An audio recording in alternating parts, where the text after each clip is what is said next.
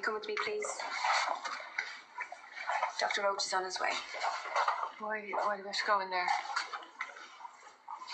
Can we not just talk out here? It's private, that's all. It doesn't mean that. Take it easy. Come on, darling.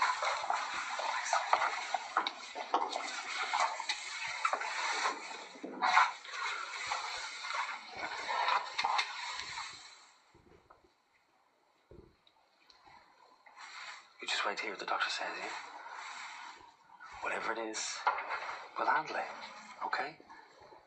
It's a family. Sorry to have kept you waiting. I'm afraid Michael suffered a severe brain hemorrhage. We did everything we could to try to save him.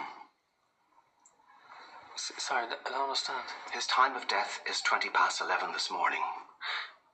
I'm very sorry for your loss.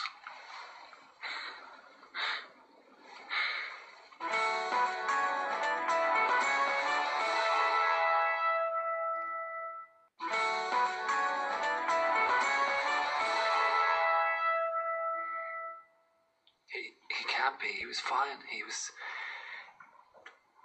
talking. We were on the way home. His brain was unresponsive when he arrived at the hospital. We did everything we could to stem the bleeding, but it was too severe. For the moment, his body is still on life support. So he's still breathing. He could wake up while he's just in a coma. Our brain stem tests show no response.